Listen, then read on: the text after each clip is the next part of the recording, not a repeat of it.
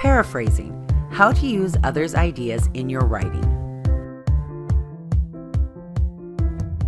In college, professors ask us to explore our field of study and topics of interest by reading and researching, going out on the internet, watching online presentations and lectures, going to libraries, and more. You will start to read about some great ideas, and you'll make connections between the ideas of other authors and your own ideas. So when your instructor assigns that 5-page paper, you think you know exactly what you're going to write about. And you grab those great ideas and put them right into your paper.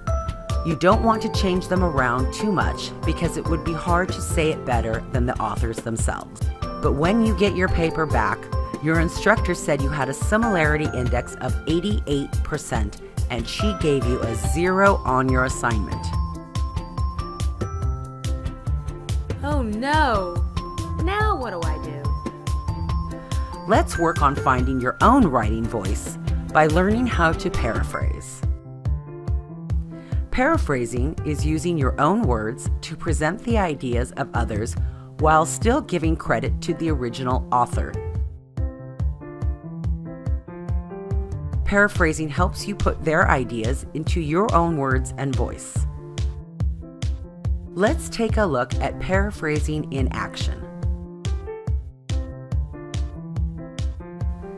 Say you just finished reading a book and you really liked this quote. Mistakes are a part of being human. Appreciate your mistakes for what they are, precious life lessons that can only be learned the hard way. Now you want to tell a friend about the book you read. I read this great book that said it's okay to make mistakes. Everyone makes them. They're just part of the learning process. Hey, this is perfect for my paper on child development. Let's see how to use the idea in your paper. In the same way you tell your friend about this idea, you tell the idea to your reader when you write. Remember the original quote? Here is your paraphrasing of that quote. Making a mistake is part of being human, and some of our most important lessons are based on mistakes. And don't forget to put in the citation. Now you're ready to write your paper. Use paraphrasing to inform and support your own ideas. Here is your paraphrase. And now here's your own idea. In childcare, it helps to know that mistakes are a natural part of learning. This is how it might look in your paper. Making a mistake is part of being human, and some of our most important lessons are based on mistakes.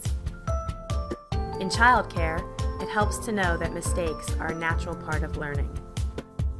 In summary, paraphrasing is helpful when you want to use another's idea to support your own ideas, you want to express another's idea but not use their exact words, you want to clarify an author's idea for the reader and for yourself. And finally, here are more resources to help you with paraphrasing and APA citation.